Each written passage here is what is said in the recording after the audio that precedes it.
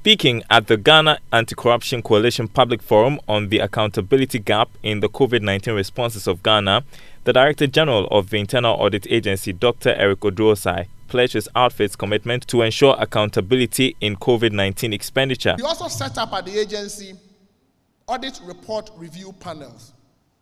Now in 2021, we started receiving internal audit reports from the internal auditors as far as COVID expenditure audit is concerned.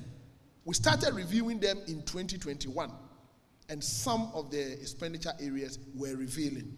Areas where we had challenges, we do a follow-up. A team is sent to the field to go and then validate.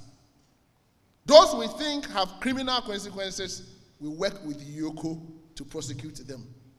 I'm not allowed to indicate what we are doing or the level of prosecution, but I can assure you that at the moment we are working with the YOCO to prosecute 3 institutions.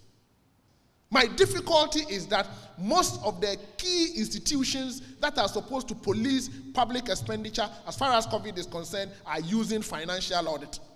You can track the money would go, but did it make the impact? Member of Parliament for Ketu North, James Kluche Aveji, also said Parliament will continue to look into the infractions in the COVID-19 expenditure. Well, our constitution is very clear that whenever monies are voted for projects, to account for it, there must be an auditor to audit it as an independent body. And the findings of the auditor must be communicated to Parliament. The Parliament will then debate that report and, where necessary, to form a committee to do a follow-up.